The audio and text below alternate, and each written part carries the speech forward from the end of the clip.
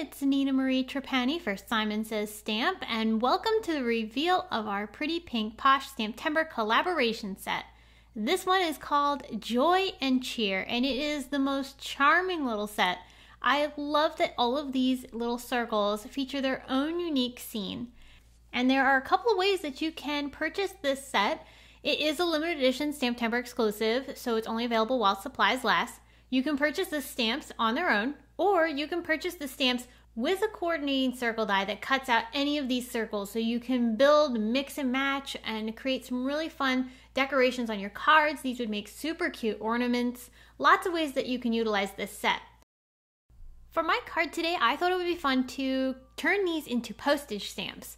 They remind me of some super cute postage stamps that you would have on maybe your Christmas cards. And so we're going to utilize that theme to build the card that I'm creating today.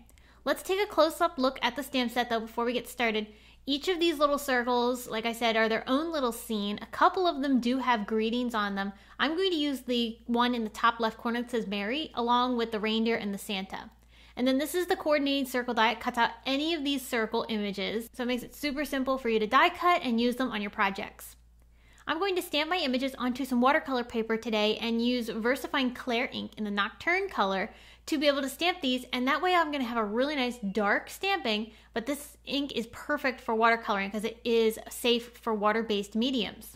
For my watercoloring, I'm using some watercolors that I have on hand from Daniel Smith, and I'm going to use those to color in my images, but you can use any type of watercolors you have. Or if you're not into watercoloring, you could color these images with whatever medium you prefer. Now, if you do like to watercolor, I'm going to tell you just quickly how I color these images. I like to keep my coloring simple and stress-free. So I add my color down in certain spots, leaving a wide open area that I can then blend the color out into. That's giving me then a chance to have a highlight area, and I don't have to go back and fuss with it a ton to get the shading that I'm looking for. So if I add that little drop of color along the one side or maybe off to the bottom and then fade it out, that gives me that shading. And that's just how I like to do my watercoloring, but I find it's a really simple and easy way to do it. I'm using classic Christmas colors here. I colored the reindeer brown. I used red for Santa, red on the bow, the present, green for the trees. So nothing really crazy here. Just some classic colors that I thought would go well together to build an entire scene, because these images do have to sit together, so I don't want them to have too many colors where it's going to be a bit crazy. If your color palette's a little bit more limited, it helps make the images work together better and they feel just cohesive. For the backgrounds, I did really like washes of color. So off camera, I watered down some colors really thin with some water just so that way they weren't as strong. And that way it gave me a softer touch of color on the backgrounds of each of these images. So I did red, blue, and like this pale orange color.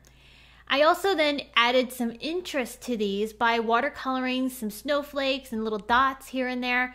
You don't have to use the watercolors to do this. If you want to come back in with colored pencils or maybe some sort of water-based marker, you could draw those little details in, but I like doing it with a watercolor brush. And then I also brought in a second watercolor palette. This is the Prima Metallic Accents. And we have these over at Simon Says Stamp. It's a really nice metallic watercolor pack.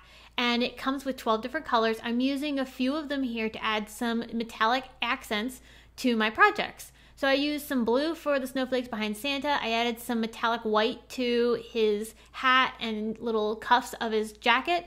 Added some dots on the background of the reindeer. And then once all of my watercoloring was dry, I did come back in with some glossy accents and only covered certain spots with some glue. The reason is because I want to add some glitter in certain areas. So by adding the glossy accents down first, that gives me a base to be able to sprinkle some clear Distress Rock Candy glitter on top of it. And that's giving me these beautiful sparkles on top of my images. Again, it's only in certain spots, but it's enough to add a little bit of sparkle and shine to the image. Now I'm going to take the coordinating circle die and I'll cut each one of these out. I'm going to use my Platinum Scout machine.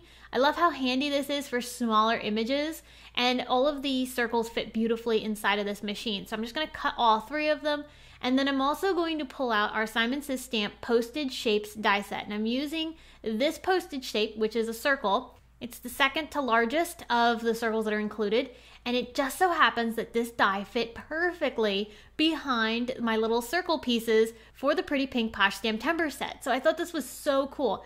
I'm going to go ahead and glue my little circle pieces onto the postage shaped dies, and I've cut them from some coordinating colors of cardstock. So I got green, red, and light blue. And these look so good. They just trim up these little shapes so beautifully, and I love how it creates the postage effect. So I have these pieces now that I'm going to be able to group together onto my card.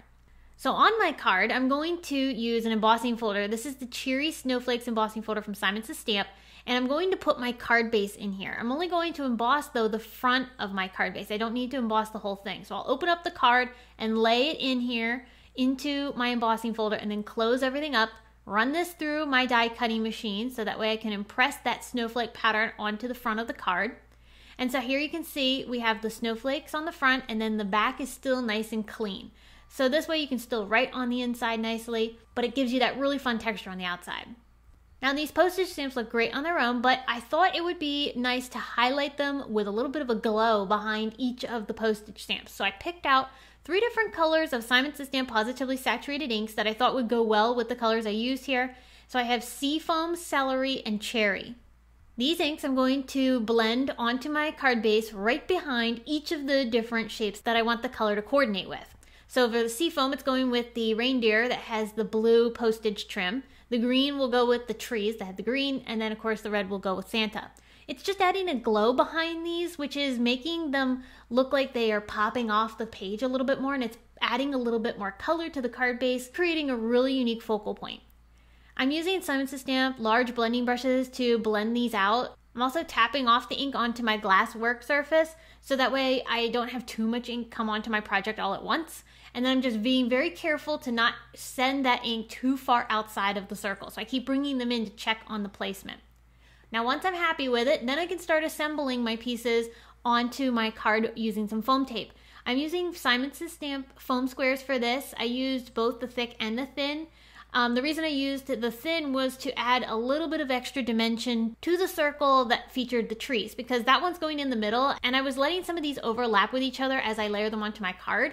So by having just a little bit more dimension on the back side of the Mary circle, it just adds a little bit of interest to the card.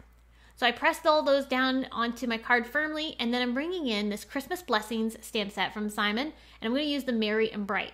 There's already the word Merry on that circle, so I thought it would go well to have then Merry on the circle and then the sentiment underneath say Merry and Bright. I'm going to stamp this greeting onto some black cardstock using embossing ink. I did prep the surface with my powder tool prior to stamping, and then I'll bring in my embossing powder in white to sprinkle on top. I will set that with my heat tool and then cut the sentiment out. We do have coordinating dies for this stamp set. I'm going to pop this up onto my card using black foam squares, because then that way you won't see the foam adhesive from the side of the card. It kind of hides behind that cardstock really nicely. And then my last finishing touch was to add a bit of sparkle with some sequins. I'm just putting a few of these around my card, and I just thought that these colors really complemented the colors of my card. So there we have it, this fun and festive card using the Pretty Pink Posh STAMPtember 2024 exclusive, available only at Simon Says Stamp, and it's called Joy and Cheer. It's an adorable set, has lots of great options. Like I said, you could make little focal points like I've done here. You could turn these into tags. They could be Christmas ornaments. Lots of ways that you can utilize this set. So I hope you enjoy. I hope it is a set that brings you lots of joy and cheer, and that you enjoy creating with it. Be sure to stop by our Simon Says Stamp blog to see even more inspiration besides my project. There are lots of other designers who have made something with this set, so you're going to have to go popping over to the Simon blog to see all those, because it's definitely a treat. All right, friends, until next time, I hope you have a wonderful day, and I'll be back very soon with more STAMPtember inspiration for you.